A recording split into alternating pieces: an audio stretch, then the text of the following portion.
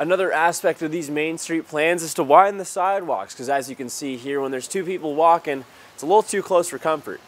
Here at the door of that straight care, Luke Tyler's body was found after what the Whitman County's coroner office is now deeming a suicide from the combined effects of alcohol and bupropion, an antidepressant medication.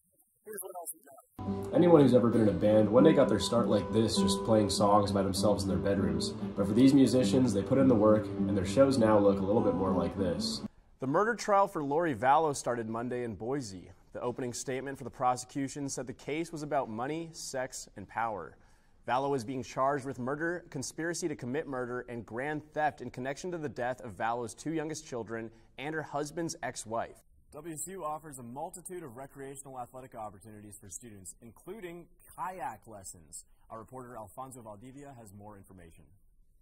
Well, thanks for that, Alfonso. How about those Mariners, those guys? I mean, I'm personally looking forward to see what Robbie Ray can do on the mound. He was a little bit of a mixed bag last season, but I've got high hopes. I think he can turn it around. Hi, 2 tickets for Little Shop of Horrors, please.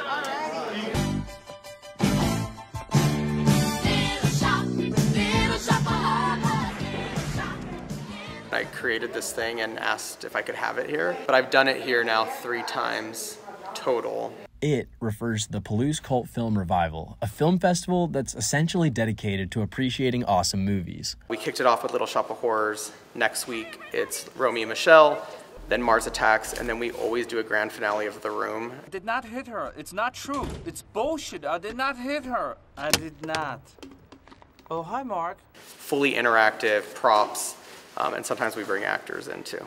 Eric Billings founded Palouse Cult Film Revival in 2018. And this is the 3rd time the festival has come to the historical Kenworthy Performing Arts Center. While today it hosts events like the Palouse Cult Film Revival, this wasn't always the case. The Kenworthy here has had a deep and rich history, having been around for over 100 years. Milburn Kenworthy bought the theater in 1926 and used it for vaudeville and later silent films. The Kenworthy was Moscow's premier movie theater until 1979, when the stage was converted into a coffee house. This didn't last long, however, as the theater was converted back and started showing movies again in the late 80s. Live theater came back for the first time in 2000 with none other than Little Shop of Horrors. Was there any sort of intention behind playing that movie as the first one tonight? So no, but I think the coincidence is really cool. Today, the Kenworthy shows movies or performances on nearly a nightly basis. But more than that, the community truly cares about it. I love the atmosphere, I love the community, I love everything about it. I love the movies they show, yeah. I think it's the atmosphere of like putting on movies that you just don't get to see in this setting a lot.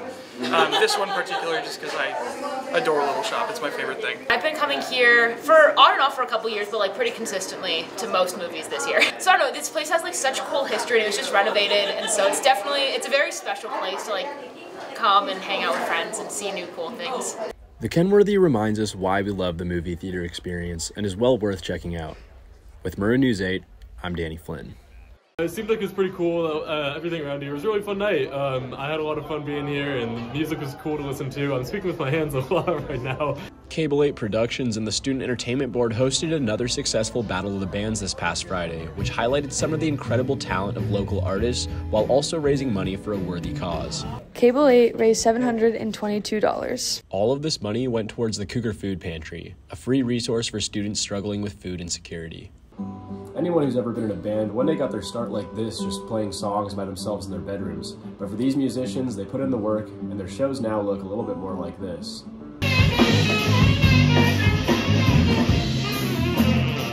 4 bands competed, but only one could win, and after 2 hours of live music, the winner was announced.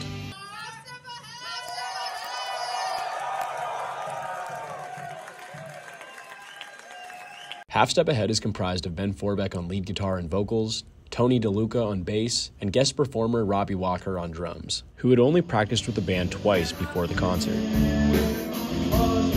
Robbie? Yeah, right. Guest of honor. Yeah, no. Originally out of Pennsylvania, Half Step Ahead formed back in 2013 and had nothing but good things to say about the music scene in Pullman. We love it. Like, it's super diverse and groovy and like a lot of talent. If you missed their performance, the full concert stream is available on the Cable 8 YouTube channel, and they will be hosting multiple performances in the coming days, including a special themed performance on Thursday.